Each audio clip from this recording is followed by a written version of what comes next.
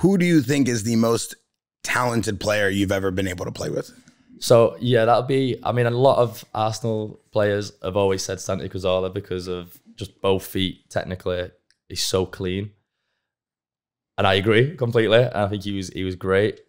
But Mesut Ozil used to do these little magic things, and you'd see little glimpses and just in training, and you think, I remember a session actually when Mkhitaryan had just signed and we did a possession and them two were on the same team and they just ran it round us, just passing to each other, barely using anyone else. It was frightening. I've never seen, and I thought we're going to win the league. Like, yeah, it was like, well, these guys are just going to rip it up now and they're going to be incredible.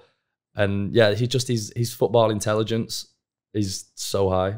So high. When someone has football intelligence, for people that don't play soccer or football and people that do play, there's something there that makes someone better than someone else, obviously. And a lot of people have to have football intelligence to play in the league.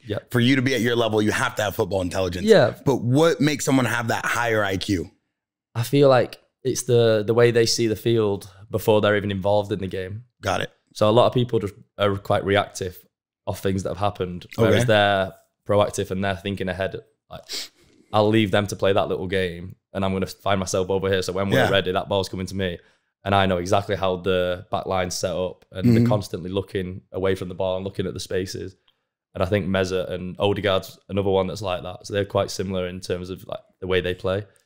And he sees the field different and can know what he wants to do and do it faster, which makes it even harder to defend.